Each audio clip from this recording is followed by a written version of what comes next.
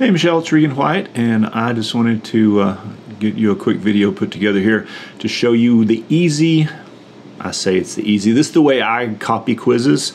It's simple and it gets everything and makes sure that there's a good copy available. So let's go ahead and look at Canvas. Alright, so here we are inside. I have a sandbox class here, and so what we're going to do is we want to copy a quiz and then put it back in this class so that we have two exact duplicates of that quiz. So the first thing, and the easy thing, is to come down to the bottom, and we're going to go to the settings link here in the navigation. We click on settings, and then we're going to export some course content. So the next link is over here on the far side, export course content, and we're going to export a quiz. And you can, if you want to do this with multiple quizzes, you can do this with multiple quizzes. You don't have to do it all at one time. But in this case, I'm just going to do this this JSBOC quiz here. So I'm going to check that.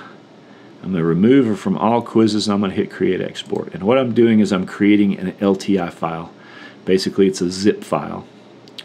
And if you'll look here, the bottom of this long list of imports, or exports rather, there's a new export. That's what I just created.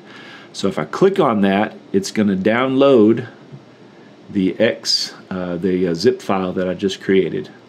And so now that I've got it downloaded, I'm going to turn right back around and re-import that into my class.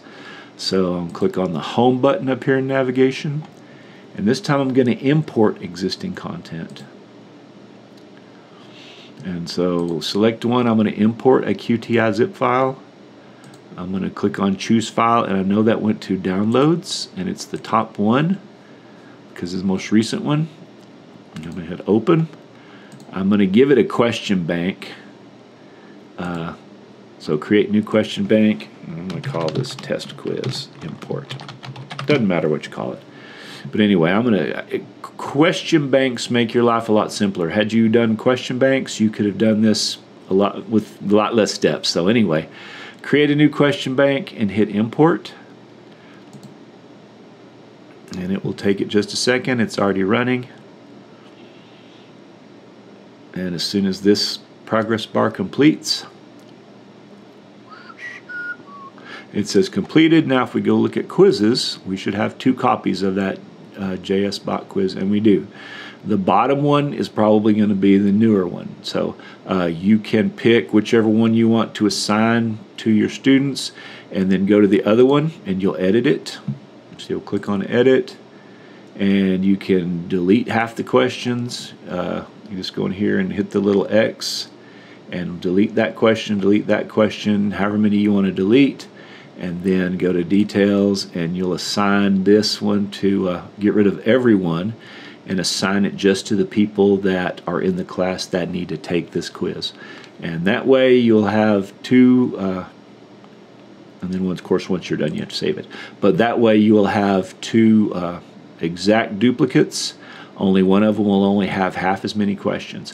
Also, because you created a question bank, you will have the questions again, so that when you get ready to give them the other half of the quiz, you can go back into the question bank and pull those questions out of there, and it'll be a lot simpler to create the other half of this quiz. So I hope that helps. I hope that was understandable. If you have any questions, please send me an email or send me a shout, and I will do my very best to help you with that. Otherwise, that's probably the easiest way. And then once again, let me encourage you, if at all possible, to use question banks for your quizzes. It makes your life a lot simpler. Hope you have a good day, and if I can help, please let me know.